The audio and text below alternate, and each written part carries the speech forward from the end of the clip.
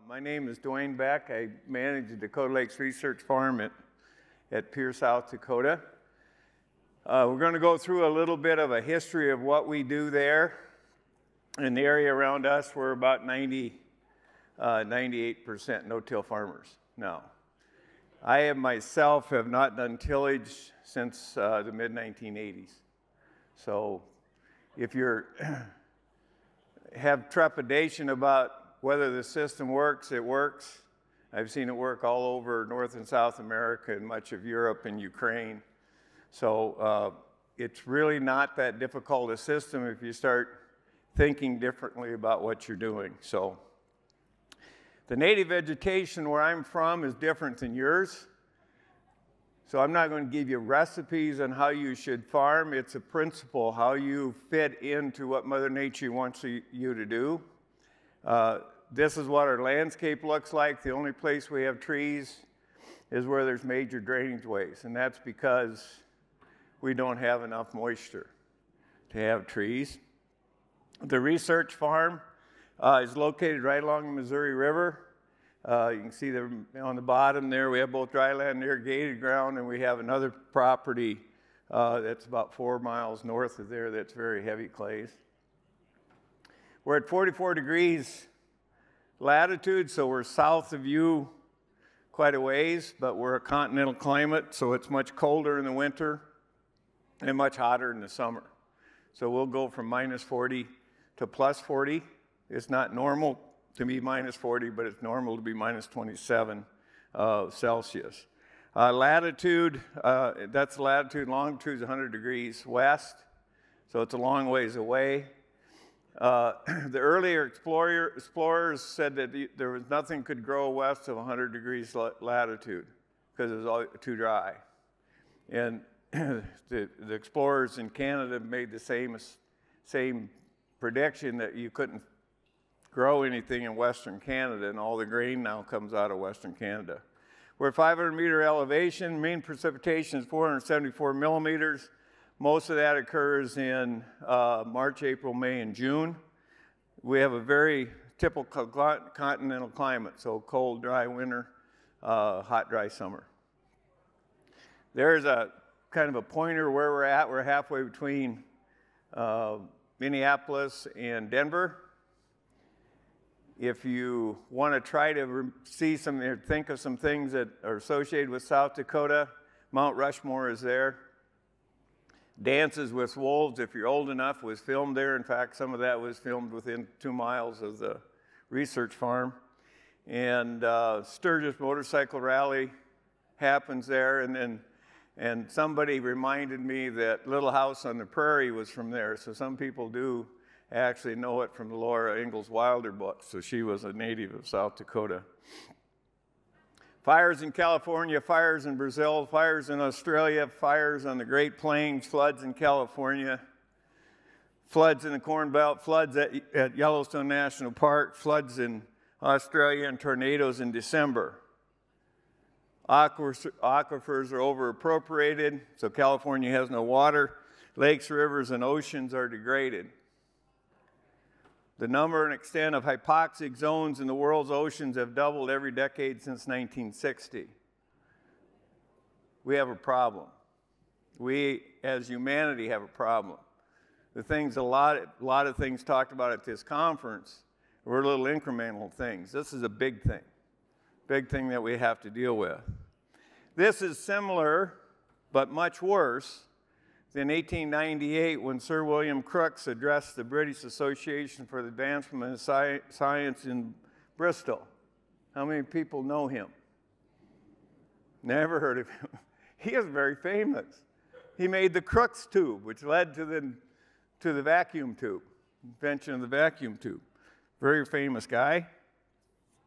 His message that day was that the UK and all advanced civilizations were going to starve due to lack of N fertilizer, that they were going to starve within 50 or 60 years because the Guano Islands had been exhausted, the Chilean desert nitrates were gone. We couldn't feed all the people we have because we didn't have enough nitrogen fertilizer. This is worse. The development of the Haber-Bosch process provided a temporary solution. We make nitrogen from fossil fuels. But that's going to go away too, because we can't afford to do that anymore. We have to find something different. What are we going to do? And as every woman knows, this is bad enough that even a man would have to ask for directions. Okay? Well, we can't figure out where we're going unless we know where we've been. So I'm going to take you back a little bit to see how we got here. Humans appeared in the current form approximately 200,000 years ago. We didn't begin to do domesticated plants and animals until 11,000 years ago. And in the Western Hemisphere, they never had animals for beasts of burdens or domesticated livestock because it wasn't anything suitable. The American bison, or the thing you call a buffalo, is just not a real good domestic animal. You can do it now, but he's not something you train to drive. All energy 11,000 years ago was human labor or animal power. The Western Hemisphere, as I said, we had no animal power. A human can exert 1/20 of a horsepower, and oxen a half a horsepower. Early farming systems were often polycultures, especially in the Western Hemisphere. So they did the Three Sisters, for instance, a Native American. If or when negative feedbacks occurred and the land degraded, they just moved on. That was a normal protocol in the early days because they didn't have permanent settlements. When civilization became less mobile, started building cities, there was increased demand on the land, and degradation got worse. The products produced by sunlight were used, the only source really, as food, feed, and fuel. They didn't have any other way, any other source of fuel and such. Progress was limited because there was not enough energy to both produce the food and have energy for transportation. Empires like the Romans were here. Why did they come here? They were looking for more land to increase their food production, and they used slaves. So that's how they were getting more things to send back to Rome. Several centuries of empire building by European and Asian countries occurred between Roman times and the Industrial Revolution. In all cases, the goal was to increase the quantities of food, fuel, and feed to support progress by increasing the land area that they were degrading and harvesting from. 7 years ago, my wife and I came here and did a meeting during the winter, and then we went through France and did a series of meetings. And when we were in France, they always took us to their castles. Every city has a little castle. And I would ask them where they produced the food that supported all that effort to build the castle and the grain that they would put in the granaries. And they said, well, from the land around the castle.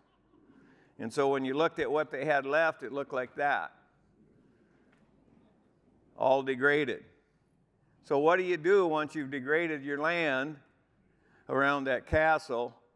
Why did that happen? Well, circular biological systems, natural systems are circular. The nutrients go back where they came from. They were being replaced by linear systems focused on extracting resources. The speed of degradation was initially limited due to the lack of energy for transporting the resources. In the Western Hemisphere, the Aztec, Inca, Mayan, Missouri, and all those wonderful cultures that build these big cities. If you haven't been to Machu Picchu or Teotihuacan or something, if you ever get to the Western Hemisphere, it's worth going to. These massive, complex cities were all built with no-till. But their limitation was they couldn't transport stuff very far. If you we're going to transport corn to sell it to somebody, you take a backpack on your back and start trudging off to sell it, you can only go so far before you'd used up more energy than what you were transporting. This changed abruptly and right very close to here with the Industrial Revolution of the 1800s. Development of coal and other fossil energy meant that the lack of energy was less of a limiting factor. Fossil fuel was the engine for that Industrial Revolution, especially in the UK, but also elsewhere. They produced steel. Steel let them do railroads. Railroads let them do a better job of hauling. They couldn't even utilize the coal very well unless they had steel rails to take the coal to the cities. Producing 2.3 million tons of steel annually with wood or coke. That 2.3 million tons is what was produced in Britain in 1850, would have required cutting a forest of 97,000 square miles every year. That is greater than the total surface area of the country.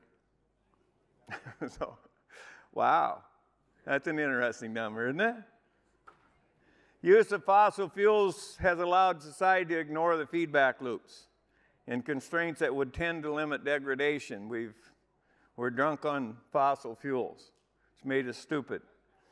Transportation system made it possible to increase the speed and extent of extraction of the resource. Transportation system made it possible to operate linear systems. Exploration and outmigration was the answer. It was a consequence, because we couldn't do enough here, so let's go somewhere else. So where did you go? Yeah, North America, South America, right? So in 1743, the French explorers, the La Vérendrye brothers, came through my home territory right on the Missouri River looking for beavers and also for a road or a river that went west to the Pacific Ocean. They buried a lead plate in 1743 on top of a hill there, claiming that area for France. That's kind of an important part. They were looking for beavers. You guys in your hats, you needed to have beavers, so they were coming there to get beavers. If you went to the movie The Revenant, that's a true story. The guy that got mauled by the bear, he was trapping beavers. That's a true story. There's no trees where he was. So that whole movie is a bunch of crap because there was no trees. That whole movie is full of trees. I'll take you there someday. You'll have a hell of a time finding a tree between where he was mauled and where the fort was. So we had a colony. You had a colony. In the eastern part of the United States, it became a country. And in 1796, George Washington, the first president, was conversing with Thomas Jefferson, and they were both farmers, saying, we need to do a better job of taking care of the land in the eastern seaboard, or we'll be forced to go somewhere else and move further west. 1796. 7 years later, we bought the Louisiana Purchase from Napoleon. Napoleon had claimed this whole area between the Mississippi River and the Rocky Mountains, that whole center third of the United States. The United States bought it because Napoleon, who was planning on putting slaves there and just producing food there, he experienced in Haiti a rebellion of the slaves that killed a whole bunch of his soldiers. So he decided maybe that wasn't a good idea and just sold the place, right? And we bought it, the United States bought it, and they sent two explorers, about 20 men in total, up the Missouri River, all the way from St. Louis, up the Missouri River through North and South Dakota, Montana, across the mountains, and all the way to Oregon, and then back. They lost one man in doing that. And so they came right by us. This is the middle part of South Dakota. We're right along the Missouri River. They came right across our property. This is what it looks like now. We've restored the native vegetation to pretty close what their journals said it was there. What I did is went and read their journals and tried to figure out what was there. That's what it looks like when things are good. That's big blue stem and little blue stem and Maximilian sunflowers. It's kind of pretty. The water in the back is not the river, it's a lake. They put in reservoirs, and that would have been all treed when they came through. Native American communities in central South Dakota, before the introduction of the horse, were farmers. If you were a hunter-gatherer and didn't have a horse, you were going to starve to death. So they grew corn, sunflowers, beans, and squash. Lewis and Clark expedition actually purchased corn from the Native Americans in Bismarck, North Dakota. Bismarck's where Gabe Brown is from, if you heard of him. So they had very successful farms there before the white man came. So the white man brought a horse, but he also brought smallpox and measles that almost wiped out all the Native Americans. When the animals were removed and replaced by tillage, by white men came in, settled there, when the animals were removed and replaced by tillage-based farming and overgrazing by domestic livestock, severe degradation occurred, and occurred very quickly. How long did it take? There was less than 50 years between statehood and the Dust Bowl in the 1930s. How many people have read the book Dirt? The cover of that book was taken, the picture on the cover of the book was taken in South Dakota. And if you read Dirt, you should then read Growing a Revolution, because I've asked David Montgomery to come back and look at that after we changed it a bit. Degraded soils and no beavers resulted in dust storms and crop failures. At the same time, there was severe flooding. So you had really dry conditions on the land and flooding on the river because the water cycle was broken. The natural water cycle, we have to try to maintain that. If we don't, it's never going to work. What's a white European man's response to something like this? Because that's what we are. Build dams. Don't try to fix the ecosystem, build a dam. That's got to work. So they built 4 large main stem reservoirs on the northern parts of the Missouri River. That's one of them you saw in the background. And they were going to irrigate 500,000 acres of land with that, because obviously we're too dry to grow anything. So they put on irrigators, and as soon as they applied the water at the land, it ran off and went right back to the river. The water cycle's still broken, you dummy. You know, and this is about the time we entered, because the farmers were needing, I was just a young graduate student, but they were needing help getting water to go in the ground better. They were treating the symptom instead of addressing the cause. We needed to really do something different with that. Well, who or what is responsible for us getting to this point? And we didn't know. That's one of the things you hear a lot of time. Well, geez, I didn't know. Well, there's Plowman's Folly, 1930s vintage.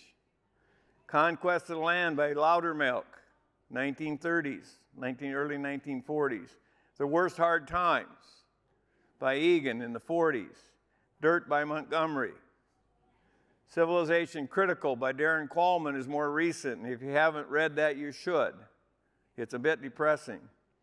We did know, and we do know. Nobody here will deny that we just got a mess. Our ecosystem is not working well in a lot of cases in agriculture. Little tiny changes are probably not going to fix that. We just don't want to change. I mean, that's the biggest hindrance. They had to listen to the politicians all day today. And we're going to give you money for this, and we're going to give you money for that. And what they need is a brain transplant, right? Just a different way of thinking about things. Present government, economic, and social systems favor degradation over regeneration. Everything's about gross domestic product and exports. Let's go, guys. But nobody's looking at the ecosystem. The total United States government subsidy for crop insurance was in 2013 was $14 billion, just to subsidize crop insurance. Total federal budget for agricultural research was $2.6 billion. What kind of priority is that? Give them subsidy and don't do the research. Okay?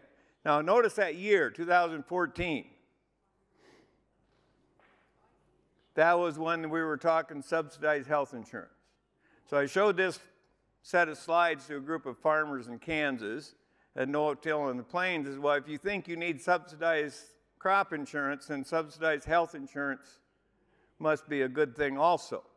You can't have it both ways. And of course, they were adamantly against subsidized health insurance. Total direct subsidy for agriculture in 2019 was $22 billion in addition to the crop insurance subsidies. Totally ridiculous. So where are we going? Obviously, we need a different model for ag research and policy development, because it's coming from politicians and it's coming from industry, and you've got lobbyists and whatever, but the farmers aren't driving the bus. You sit here and yell at the politicians and whatever, but you got to get in and drive the bus. So when these farmers came and thought we needed to do something about runoff, we did some things within the little bit of resource I had. And it was quite successful. They said, we need to do more of this, and let's go to the government and get a piece of property so you can have a research farm. And I said, you don't want to do that. Because if you do that, you have a whole bunch of little tiny small plots. But nobody will really be looking at the big picture. I said, let's raise the money to buy the farm and then work with the university and run the research. Because in the U.S., the universities run the research. We got that done. It took about 10 or 12 years, but it's owned and directed by farmers. I have a board of directors that I work with. I've retired now. We've got a new manager, but I'm still involved. All the fixed facilities are owned by the farmers. And irrigation equipment is owned by the farmers. We have an 11-member board of directors that are all farmers. They managed to call a board meeting the other night when it's 1 o'clock in the morning here. I got to teach them how to do the clock thing better.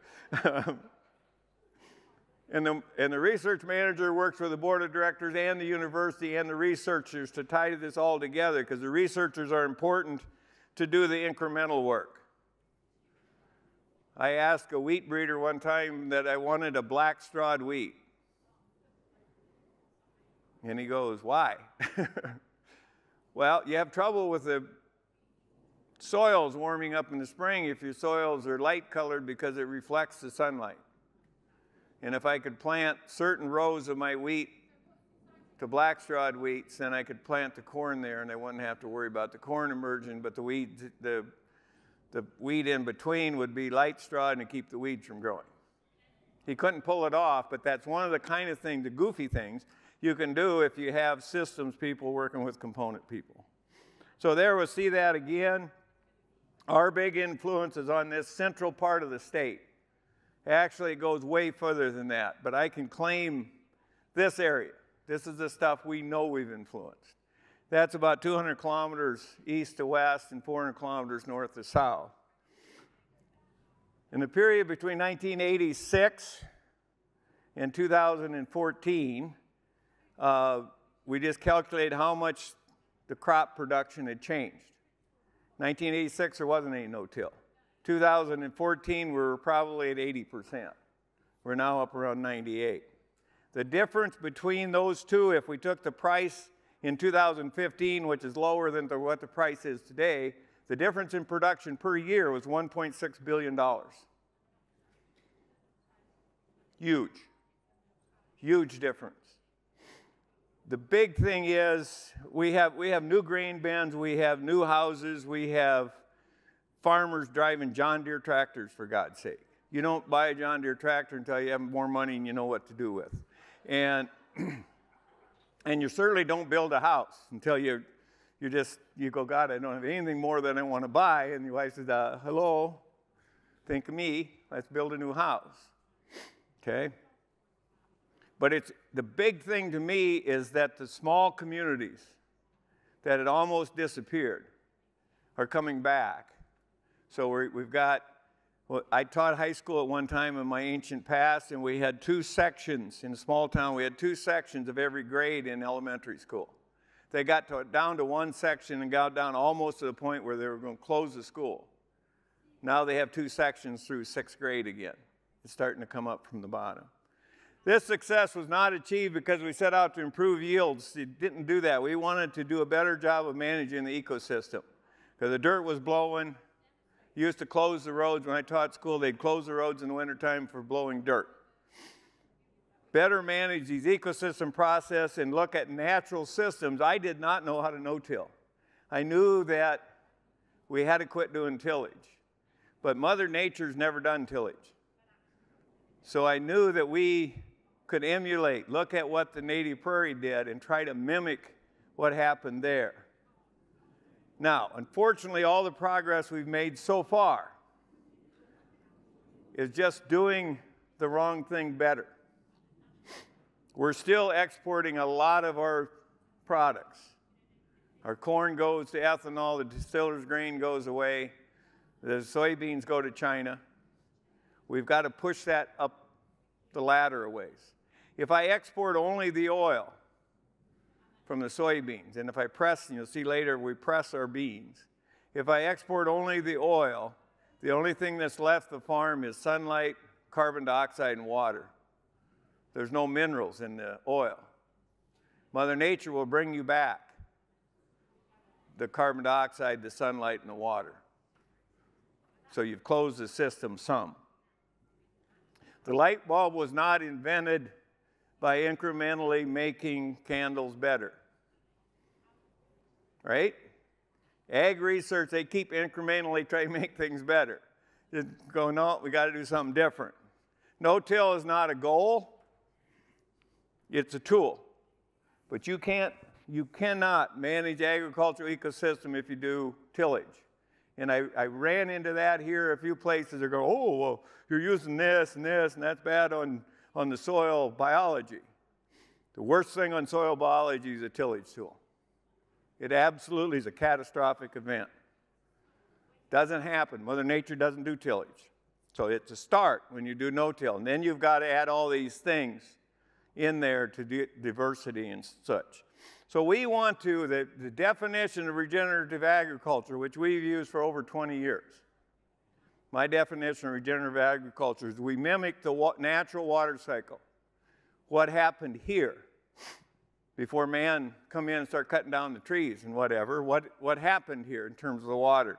What happened in terms of the energy flow, the catching of energy and cycling it? What happened in terms of mineral cycles?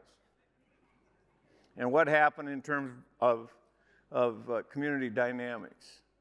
I asked John the other day, where are you going to put your walnut trees? And he looked at me goofy. Well, they're English walnuts, right? Don't you own walnuts? Aren't they from here? So why aren't you growing any? Because they grow them in California. They don't have water in California. Maybe you're going to grow some walnuts again. And that fixes some of the water cycle issues you have here. Does the rain feed plants and recharge groundwater? Does it run off or deep percolate and cause erosion and water quality degradation? Does it go out drain tile? If it goes out drain tile, it ends up in the ocean, and your nutrients go with it. Why do you want your fertilizer in those people's ocean? You shouldn't want that. Remember that picture of the runoff? Can't have that happen. We now will put on, this is our irrigators right now. One of them blew over the other night. You can see in the background what it looks like. It's just kind of rolling prairie. We now put on 2 inches or 5 centimeters of water in 9 minutes. And no runoff. And if you come and visit in the summer, we'll walk behind those irrigators and you won't get your feet muddy. And we're a few people in the room that's been to my house. So they've seen that. No-till is not about lack of tillage, but about manage your soil water, the soil structure, the soil biology, and carbon compounds in the soil. That's what it's all about. Ecosystems harvest sunlight energy to drive all the other processes. If you remove the products that energy from the ecosystem. It reduces the energy available for the biology. So you got to be careful about not removing too much stuff. Is the energy that you use on your farming system constant or finite? Is it benign or potentially damaging? Is it internal or external? What do I mean by that? Sunlight comes up in the morning and it's constant. We know it's going to come up. If the sun doesn't come up, we're all screwed. That's it. We're just, get out the wine, let's have a party. Fossil fuels are finite. Sunlight is somewhat benign. There's some people running around here with pretty bad sunburns that didn't put on their sunscreen, so it's not benign to them, but it's pretty much benign. The fossil fuels are damaging. No potentially about it. Sunlight's internal. If you own the land or rent the land, you get that for free. Fossil fuels are external. 80% of the total input costs in agriculture can be traced directly to energy at the present time. Think about that, 80%. Yeah, it sucks. We got all this 80% and the price of fuel goes up. And all the politicians, oh, we're going to drill some more and we're going to reduce the taxes. But no, let's quit using the damn stuff. That's easy. Fossil fuel input in agriculture 140 years ago was zero. In less than 100 years, it's going to have to be zero again, and more, maybe like 40 or 50. Why? In 1970, the average price of wheat was $51 a ton. The average price of barrel oil was $3.39. What's it today? What's that ratio today? You're producing products, 80% of your costs are related to a commodity that's going way up in price, and your price of your commodity is going down relative to that. In Minnesota, where tillage is king, it takes slightly under 100 liters of diesel fuel per hectare for tillage, seeding, and harvest. It takes approximately 250 liters of diesel fuel to produce 150 kilograms of nitrogen using the Haber-Bosch process.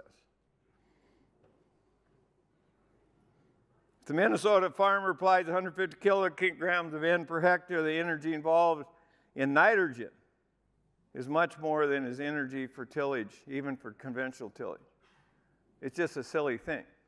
And I don't think we can totally throw the N out. The biological N fixation just is not large enough to meet all of our needs right now. Use of inorganic nitrogen fertilizer was essentially zero prior to 1950, but we weren't as productive as we are now. It was 100 million metric tons in 2010. That's probably too much. We can do better with it, but we may still need to use it for quite a while. The Dakota Lakes Research Farm will be fossil fuel neutral by 2026.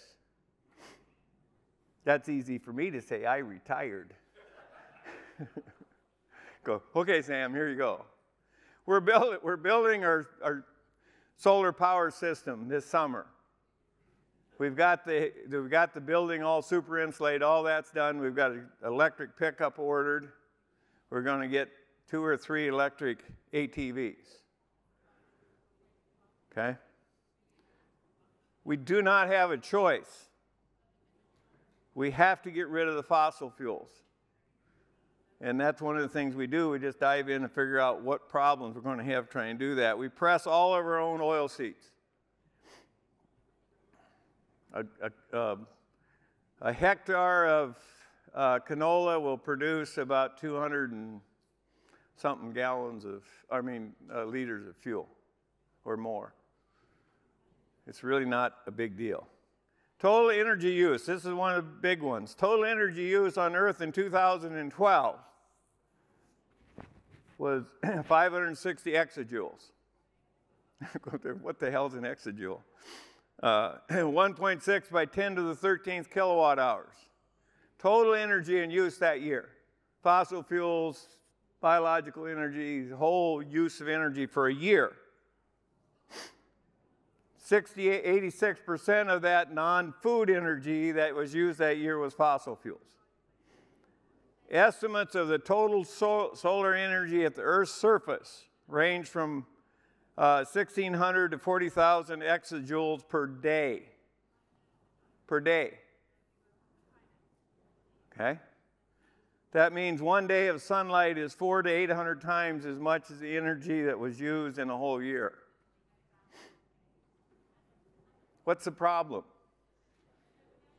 I mean, what the hell? Why are we buying fossil fuels? We got plenty of fuel. We're going to use energy. That's what we do. The mineral cycles are the nutrients available for plant use or environmental services, or have they been leached, eroded, or transported from the landscape, sent to China or the ocean? Okay?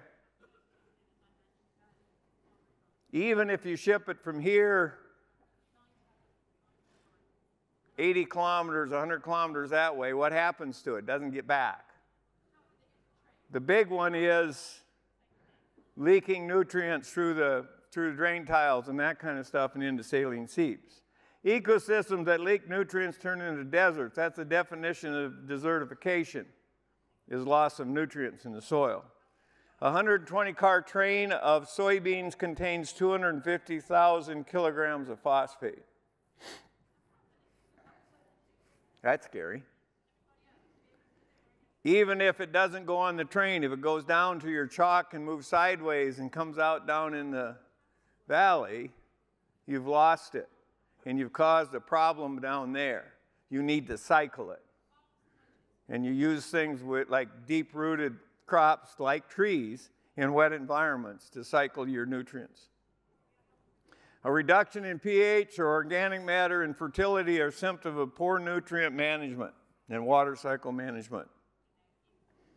So we need to rethink all aspects of agriculture and society. It's way deeper than what they were talking about today. It's a way bigger thing.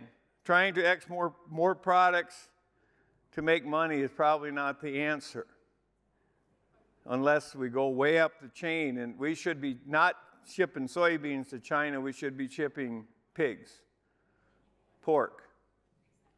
When you ship pork, you ship very few nutrients. There's nitrogen, a little bit of potassium, and carbon dioxide, sunlight, and water. Now, in America, the farmers have really gotten to like the idea of being exporters. And they've been fooled into doing that because that's going to make them money. So I showed this number the other day. In 1973, the Soviet Union was a net importer of wheat from the U.S., with the U.S. being the primary supplier. Remember those days? Anybody old enough to remember that? Where the Soviet Union was importing wheat. And then they started to use our technology. We sold them no-till drills, and we sold them fertilizer and all that stuff. We sold them tractors. John Deere shut their tractors off one day during the war. John Deeres don't run anymore. They just shut them off. They got all the stuff on them. They shut them off, but other than that. In 2016 and 2017, Russia became the world's #1 exporter of wheat, 28 million metric tons of exports. In the next year, they exported 41 million metric tons. The Ukraine exported 18 million metric tons. That total is more than the total production of wheat in the United States now, of 47 million metric tons. Ruined those guys this whole day, right? Weeds and diseases are Mother Nature's way of adding diversity to a system that lacks diversity.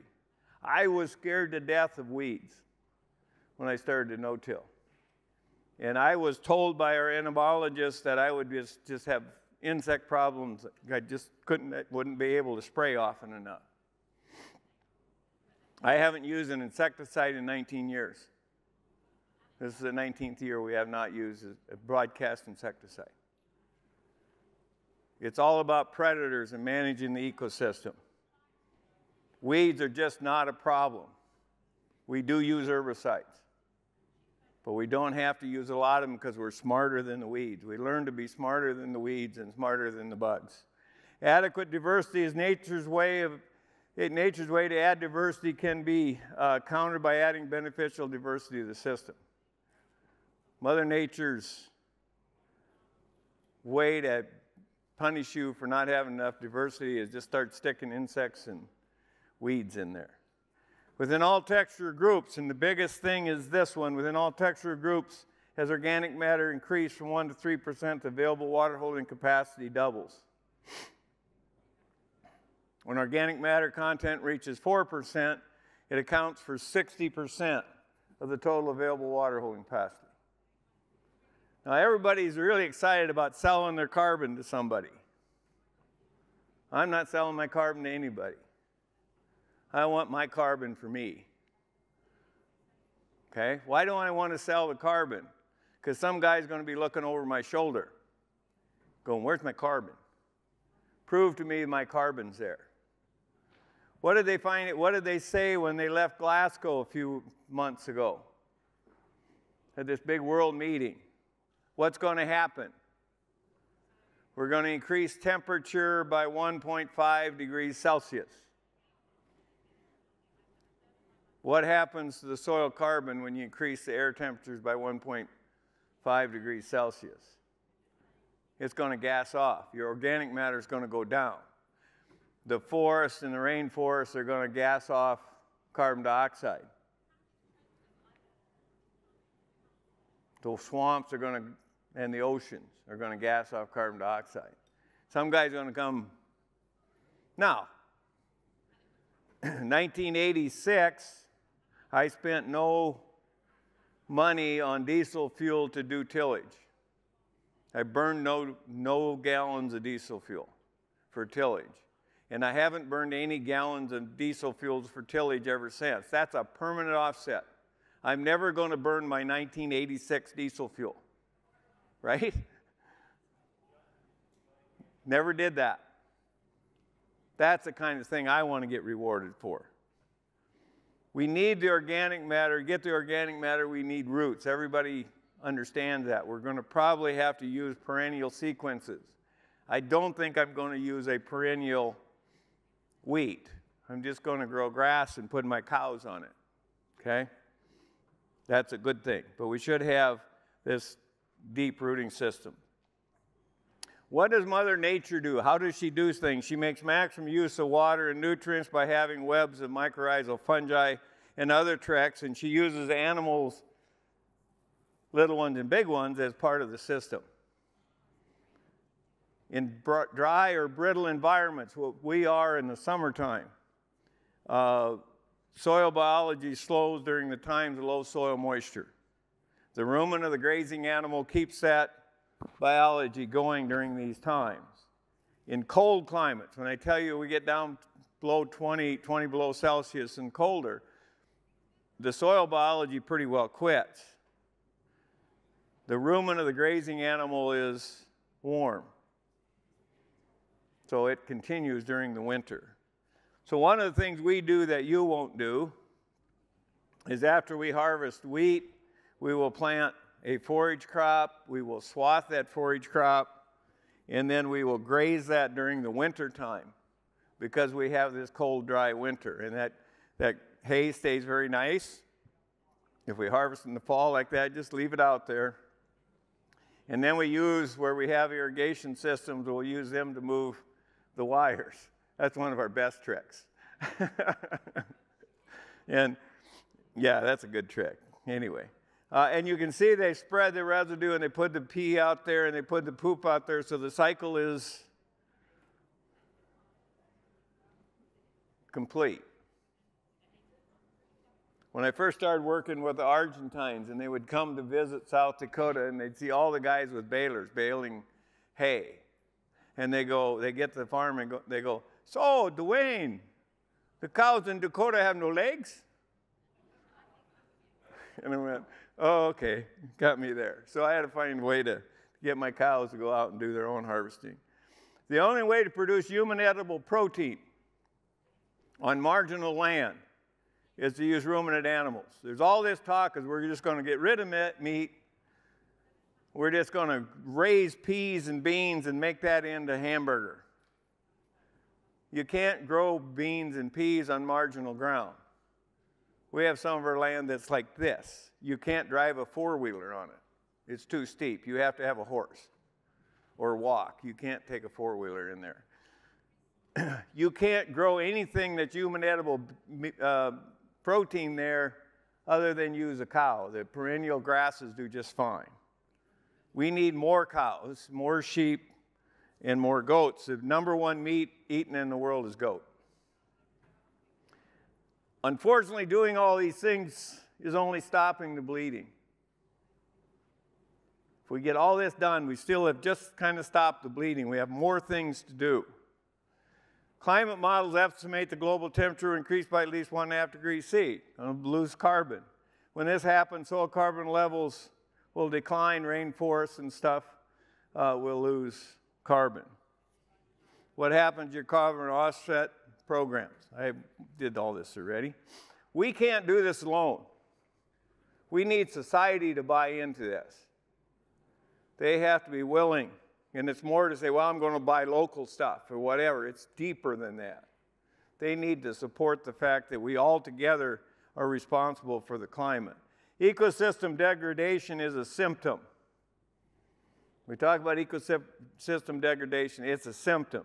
The real cause of that is indifference, greed, jealousy, selfishness, hubris, ignorance. I can go on and on.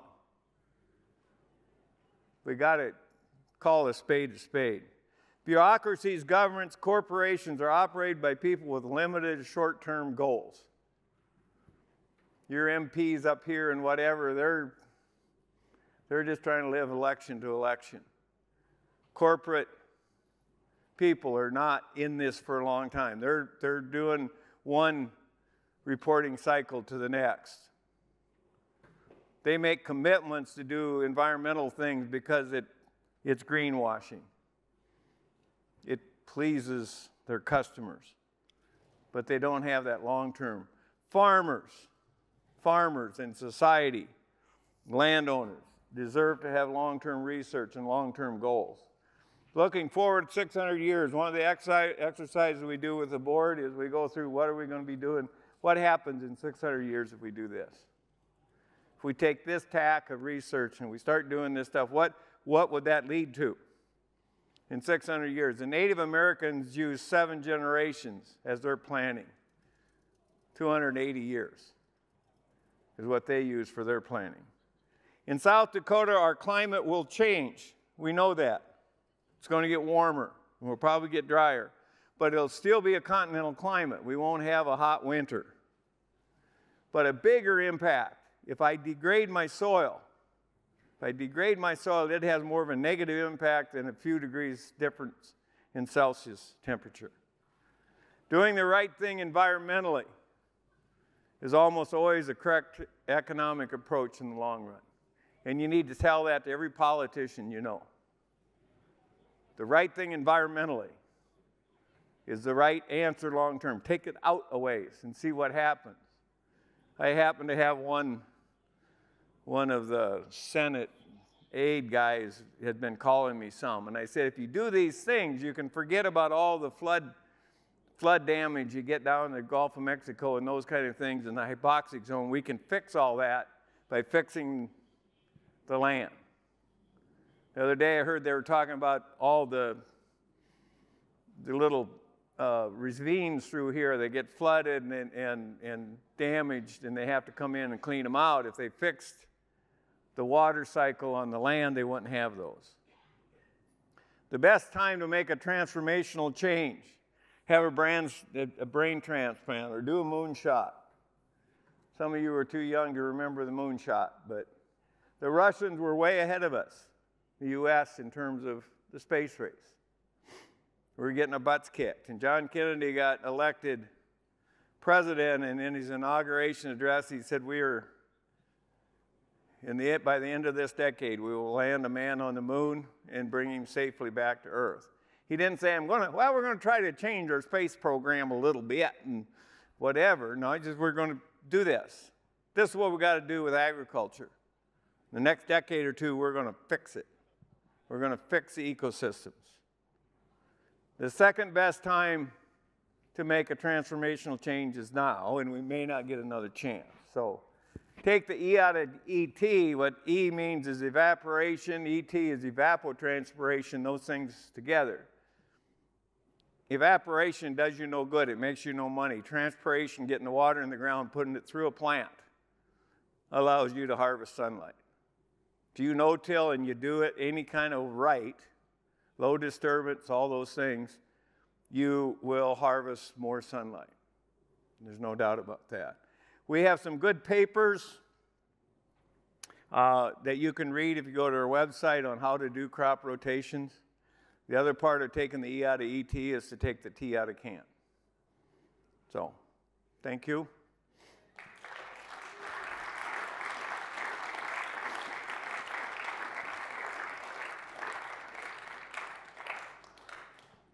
I don't know if we're doing questions. I'm welcome to do questions, but I call that stump the dummy.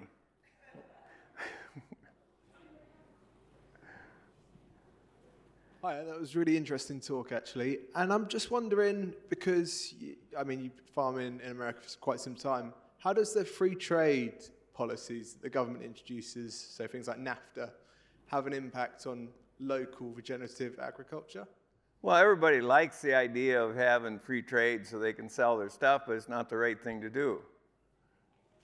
So, like, why would we send our nutrients overseas? See, we actually got into this because it was all coming this way. It's all you guys' fault. You were coming up and getting stuff, beaver, and we just got in a habit, but we got to get out of the habit. And I think trade, to a certain extent, is good. I mean, we don't produce certain things in the U.S. that you can produce elsewhere. And so I think there's some of that, but we've just focused everything on trade. And there's so much expense. If you look at the expense of hauling a raw product from the middle of the North American continent and getting it all the way to China, it's absolutely insane. Better to just put that through pigs and chickens and send them the meat. Anybody else like a question at all? Yeah. They've been here for 2 days and they're tired of this.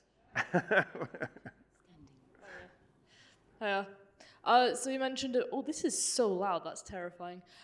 You mentioned a bit about kind of native people in America, and obviously we sort of messed that up by colonizing them. Is there any Yeah, we killed them too with smallpox and measles. That was quite bad, to be honest. That wasn't me. That was the mother. Oh, that's fine. It's probably my lot, to be fair. Anyway, yeah, is there any sort of interest from those communities again in rebuilding, because basically they were doing a kind of regenerative agriculture. Is there any interest from those communities in starting that up again? Well, no, the Native Americans right across the river from me we have a reservation right across the river from us, and then there's one right to the east of us. And they do have farming operations. The thing is the Sioux tribe, which was there, the last one that was there, actually came from Minnesota. The Arikara and the Hidatsu and Mandans and those guys that were there that were the farmers, they died or got pushed out by the Sioux.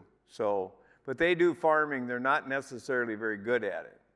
The Navajo in Arizona have this farming culture, so they run a big farming operation in Arizona.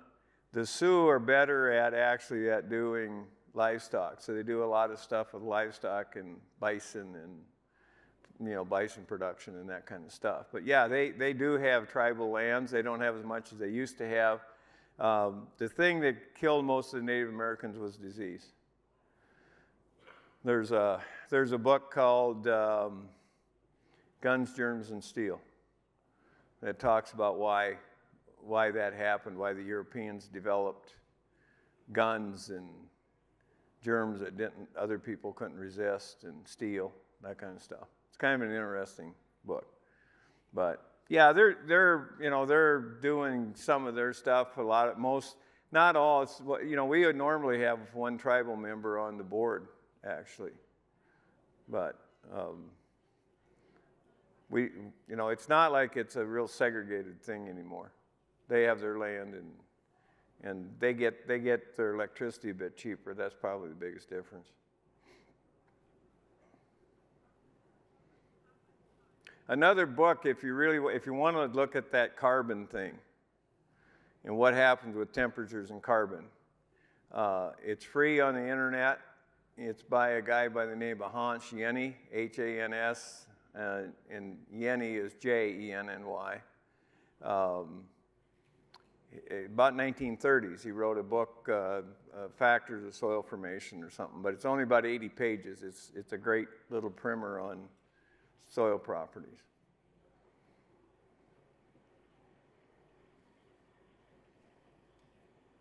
More questions? Well, where are your track shoes?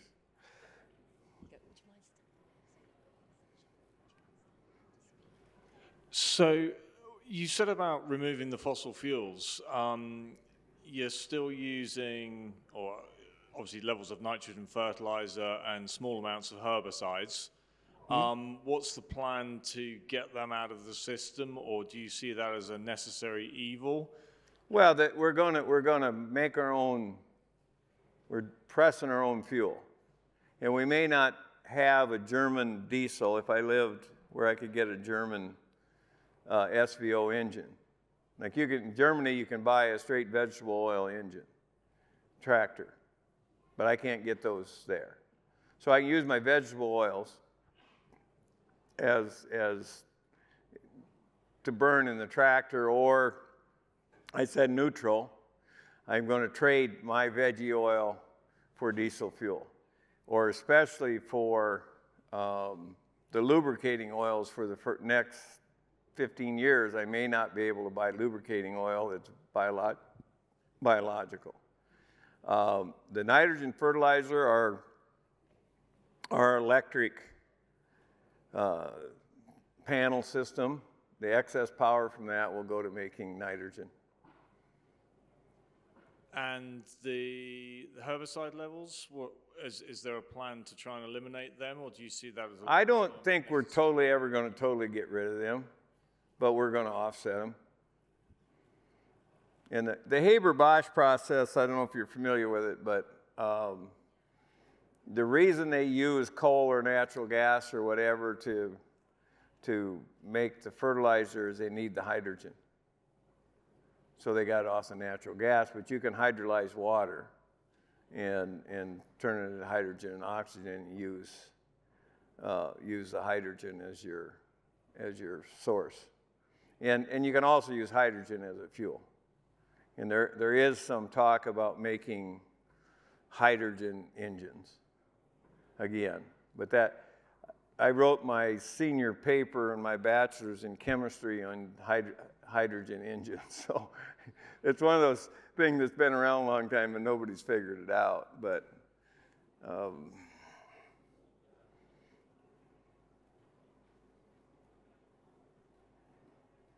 we do have rotations that are going to be better for nitrogen. We're doing now that we have the livestock, we're doing more things with alfalfa and stuff, and that really does. We think we can get there just on some of the land just with biological.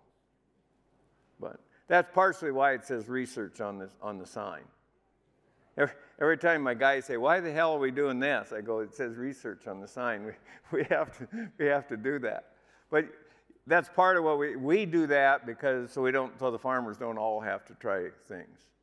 We're the crazy people, and if it doesn't work, that's part of what we do. But we're going to get there. I mean, the question is, how are you going to get there? It's like no-till. We've never done a tillage comparison study. I put in my first crop rotation study that was all no-till sometime in the mid-'80s, and we never put a tillage comparison in there. We didn't care. Because we've made our mind up, we're not going to do tillage anymore, it's too destructive. Same way with fossil fuels. Yeah, the final question. So, have you done research on the nutrient density and profile of your... On what?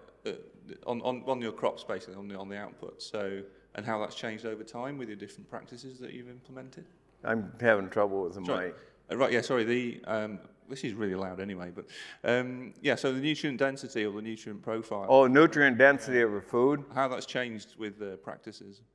Yeah, it's, we're doing a lot of work on phosphorus because we want our phosphorus soil test levels to be low, because what a phosphorus soil test measures, Olson, Bray, Malick, whatever you're using, is the solubility of the phosphorus, not how much is there.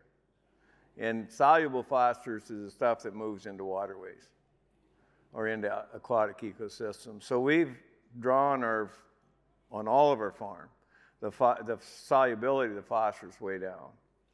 And we've done some stuff now with adding more phosphorus to see if that changes, like you talked about nutrient density and stuff. The thing we do know is if we haven't added any more phosphorus, use a little bit of starter phosphorus, but we haven't put any bulk stuff on, we have 6 times more mycorrhizal fungi than if we put phosphorus on. So if I got more mycorrhizal fungi, then I probably have more glomalin, I'm going to have more structure, but I'm also going to have better uptake of minerals. But you got to be careful with nutrient density too, because we have wheat breeders and they come out and they want to breed high protein wheats. We're going to have high protein wheats, and what happens with the high protein wheat because it's low yielding. You got a starch metabolism, you got protein metabolism. They occur at the same time, and one way to get high protein is to produce less starch. Your percentage of protein is higher, but your total protein that you take up is less too. So there's that nutrient density thing gets a little crazy sometimes too. But we do have, there's a company called Shepherd's Grain in the Pacific Northwest that uses no-till practices and rotations and things like that, and then kind of sells it to the consumer. And they make flour, goes to artisan bakeries, and also goes to grocery stores and stuff. And it was kind of, Carl and I had a long discussion in the bar one night, and that's where Shepherd's Grain grew out of. He developed that, and that's out west. Now he's moving more into the middle part of the country, and we have a group called Dakota Lakes Food Producers. That's a group, and we're going to kind of tie in with Shepherd's Grain a bit. Thank you very much. Thanks for having me.